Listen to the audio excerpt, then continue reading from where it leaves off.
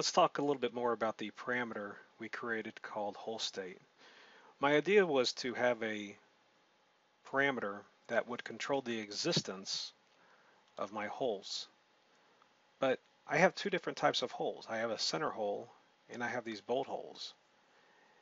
And the Boolean expression or parameter whole state only gives me the options for yes or no.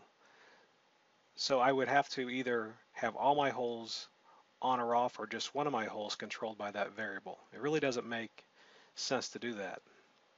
So instead of having a Boolean expression, I'm going to change this whole state parameter to a string.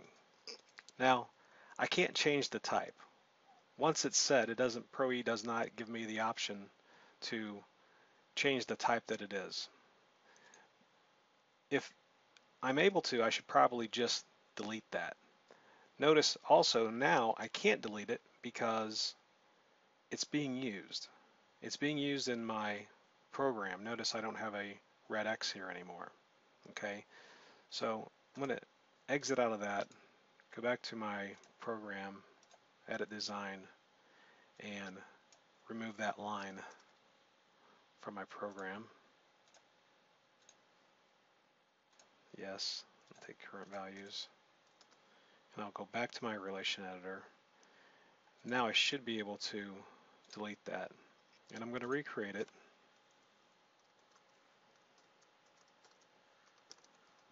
As a state so that I have more options and more flexibility with what that value can be and what it can control.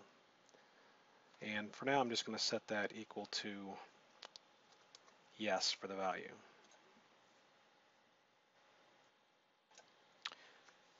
So I've changed the whole state parameter from a Boolean expression to a string parameter. I'm going to go back to my program and add that back into my inputs.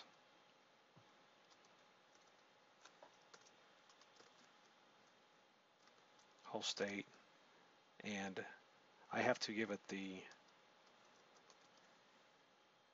parameter type here, and it's a string. So I'll exit out of that, say yes. And now when I click enter, if I choose whole state,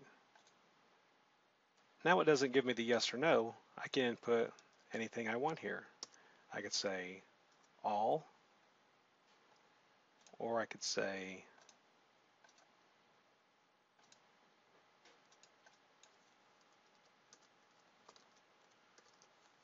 center. I can input whatever I want. So now I have more flexibility over my model. Please check out other video tutorials from Simplified Logic or visit our website at simplifiedlogic.com.